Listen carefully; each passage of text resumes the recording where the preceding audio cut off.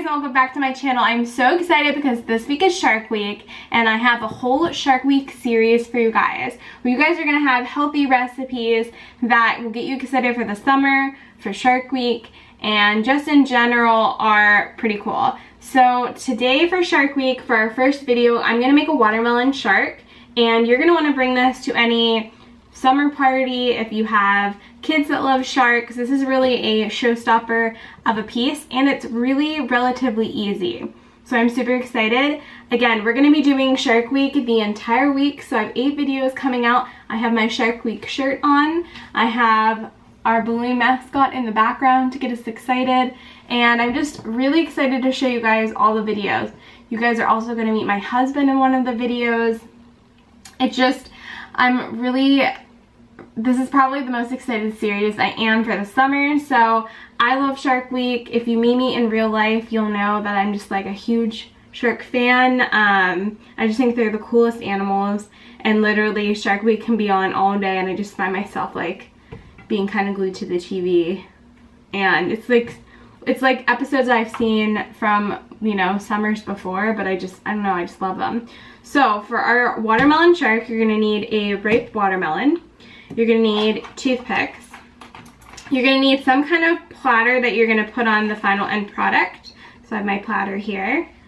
You're gonna need some other kind of fruit. So I'm gonna do watermelon and cherries today. You could do watermelon and blueberries, watermelon and raspberries, whatever other fruit, but I would say 2 fruits. I like the dark cherries for this. I'm gonna use them for the eyes of the shark, and I just think it adds a little bit more depth of color than just having watermelon. So you can include a couple different fruits, it doesn't have to be 2. You're also going to need a ice cream scooper and 2 knives, 1 large knife, like a pretty big knife, and 1 smaller knife, and you want your knives to be very sharp. So we're going to get started. I'm going to move some of the things I don't need right now off to the side so we can cut our watermelon. You also might need a bowl to scoop out the watermelon ingredients. That way you have a place to put them before when we're assembling it, and then you can put it back. So also a bowl would be handy. But you have your watermelon. You're gonna put the ugly side, or the side it's been laying on the bottom. And you just wanna kind of judge your watermelon depending on how yours looks. Mine looks pretty good. So it does have this like kind of brownish spot right here that I'm gonna cut off. So I think I'm gonna make this the head of the shark and this more the bottom. So with your sharp knife on a cutting board, you're gonna cut, I would say 3/4 of the way. You don't wanna cut it in half, you wanna save that, but 3/4 of the way, you're just gonna cut it straight down. Carefully. And using a sharp knife will help you. There we go. So that is all we need for our sharp knife. We can now put this on the side. But our watermelon is now in 2 pieces. So I'm gonna move this one to our platter just for a moment. But this other part we're gonna scoop out, and then eventually this is gonna be our fin. So you just wanna take your ice cream scooper. You can use a lemon ball scooper, but I like the ice cream scooper because it's quicker. You get kind of bigger pieces with it. If you want to do cubes and do them more in chunks, however you want to scoop out your watermelon, I just like the ice cream one. But I'm gonna go grab a bowl so I can have a place to scoop it. So I have my bowl. So this is the part that kind of gets messy, or it could be a part that you let your kids help you with. But I'm just gonna take out scoops. And it's also nice to have a sink nearby because you're gonna notice a lot of like watermelon juice kind of coming out. So just periodically I'm gonna go over to the sink and dump it.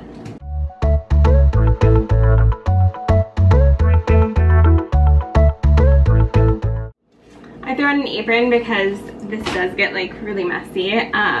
So if you're wearing something that you are planning to go to your party with, you might wanna change your shirt or put an apron on.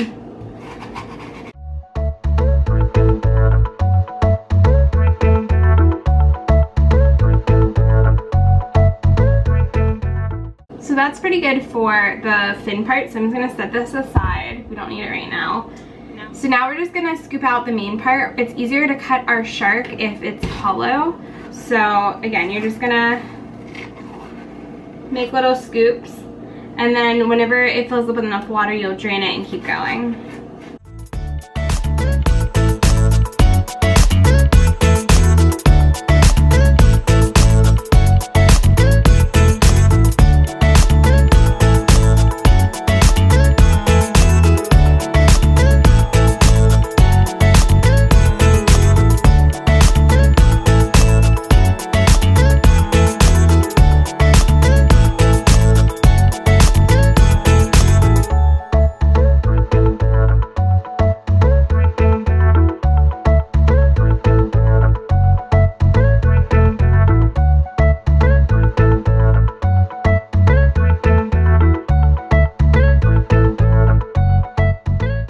It doesn't have to be perfect. I just put them in 2 bowls and got the majority of it out. Now you're gonna flip it over and you're gonna figure out what side you want the mouth to be on, or if there's any blemishes that you want the mouth to be. I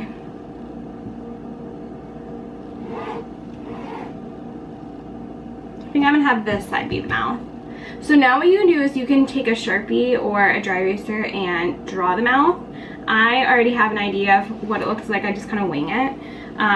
But I'll show you guys the shape after. And you can take a smaller knife for this point. And I still have my platter ready. But I'm gonna start cutting into my watermelon. It should be a lot easier to cut. So it's like a good, just to show you the shape. And then this little piece comes off. You can put that on the side. But it's just a shape around, kind of like a dome, but we still need to cut out the gums of the shark. So you don't want to go too close to the bottom or top, but just as like, kind of like a half circle is what I kind of think about when I cut it. So now you can go in and kind of shave a little bit off to make it look pretty.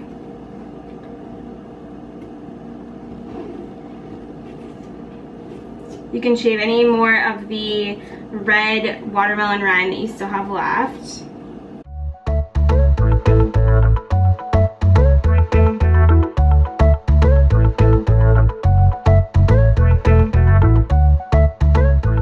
So you want to cut through the top layer just to expose that green part that you can kind of see on the inside.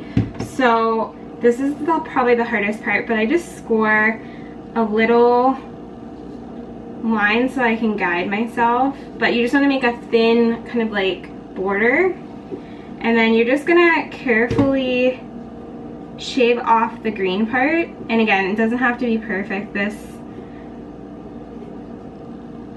It's just the part we're gonna put the teeth in, but you want it to be like a nice border. So this might take a little bit of practice. You want to use a small knife for this and just take your time. I think this is the part you don't want to rush. Doesn't take too long, but you just want to try to make it in a nice line. It doesn't have to be perfect. I just went around and made a little outside layer, and this is where you're gonna now draw your teeth. I think that this part with the gums just like takes a little bit of patience. Doesn't take long, but just a little patience and practice. But for the teeth, you're just gonna draw kind of like the pointy part of the triangle and not the top part, because you want obviously their place to be held into the watermelon. So I just start right in the middle, and I just start by making that, I make one that I draw this part of the tooth, and then the next one I'll draw like this and push it out. So I'll show you guys an up close so that there's a space between each tooth. And again, this part isn't hard, it's just you gotta be patient and take your time. But just so you get that, like, that tooth shape. So we're gonna do this the whole way around. And again, it's not hard, it just takes some practice, and you want those points to be really pointy so it looks like sharp teeth. I just finished the teeth, and now he has a bunch of sharp, jaggedy teeth. But now you can go in and kind of clean up any of those. So I'm going to flip it over and kind of clean it up a little. You just want to be careful that you don't cut any of the teeth that you just made off. Once you have your shark head all cleaned out, you want to place it on the platter where it's permanently going to be. So for the eyes, we're going to take 2 nice sized cherries. You can kind of look through them, pick out which one you like. Take the stems off. You could also use blueberries for this part as well. It's up to you. I just try to find 2 similar sizes for his eye. Okay. And you're going to take 2 toothpicks. Now, if you mess up this part, what's nice is the green part is very forgiving, so if you stick the toothpaste in one part that you don't like, you can re-stick it. But I just stick this into our cherry, miss the seed in the middle, and kind of play around with where I want the eye. You can go in through the bottom and leave this part. I kind of like that because then that kind of looks like an eyeball. So I went through the bottom of the cherry, missing the seed. Good new. And I like having a couple toothpicks because you want it to stay. And then I'm gonna kind of figure out where I want the eyes to be. Right there, looks good. And then you're gonna take your cherry off, stick your toothpick down into your masterpiece of a shark, and you're gonna find the hole that you stuck in the cherry and then put it back. Looks really good. So you're gonna do the same on the other side, trying to match it. If it's a little off, it's okay, but you just want to do your best job. So I'll just do it with the toothpick to kind of see. It's kind of hard to eyeball it. You could get a marker out and really test it. I just kind of see if it looks like it makes sense.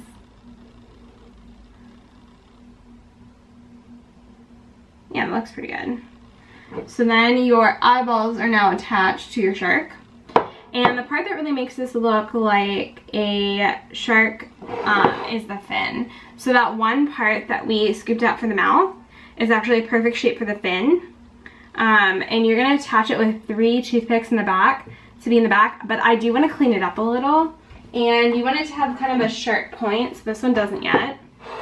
So I'm just gonna clean this up. I'm gonna take off any extra of the watermelon that I had.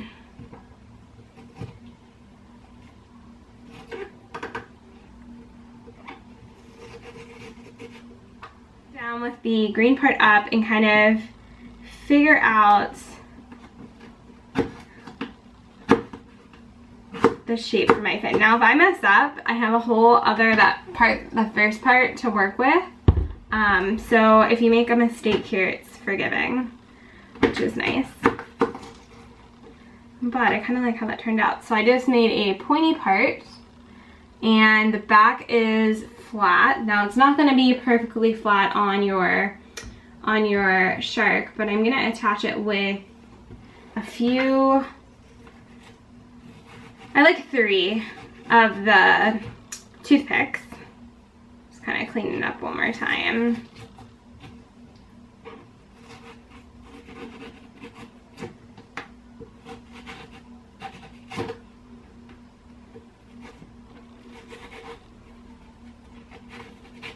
Get all that red part off.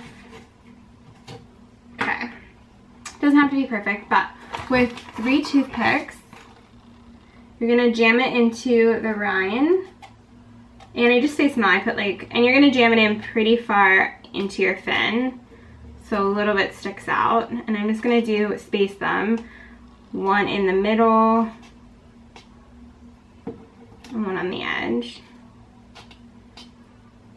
So then it looks like that. So you're gonna take your 3 toothpicks and attach it to the back to be the fin.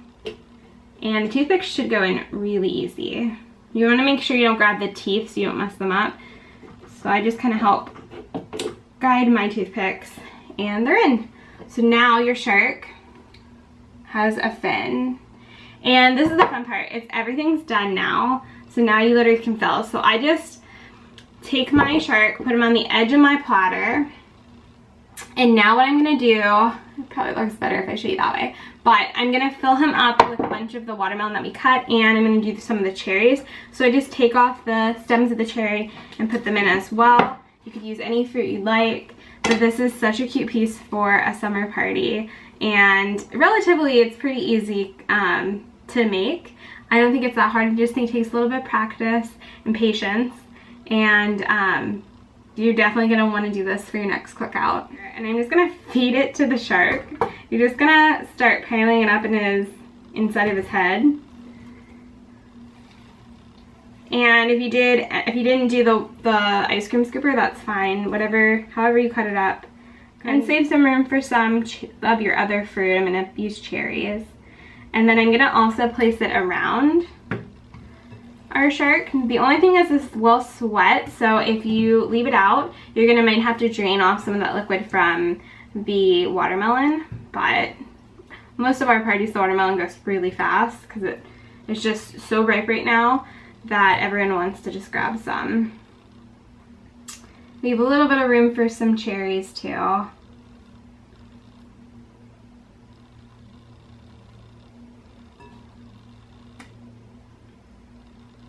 Okay, maybe one more piece, and then the extra pieces I have left over I just put in my fridge for us to have later. But let's do the cherries now. So you could use blueberries, whatever fruits. I wouldn't do like apples or anything that's gonna brown like pears, but berries or cherries are really nice in this.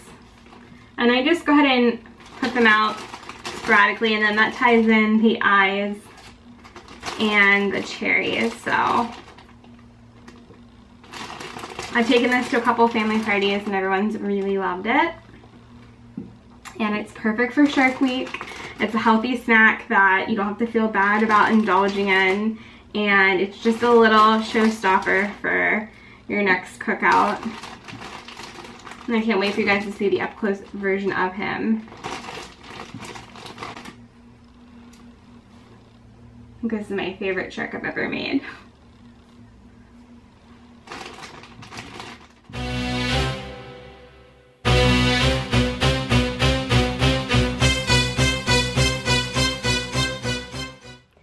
Let me know if you guys make the watermelon shark platter. It was so fun to make, and I know you guys are gonna love it. It's super easy once you get the hang of it. And make sure you subscribe because I'm doing 8 videos for Shark Week because I'm such a lover of Shark Week, if you can't tell. And they're gonna be healthy recipes, fun videos, so you don't wanna miss it. But I will see you guys in the next one. Bye.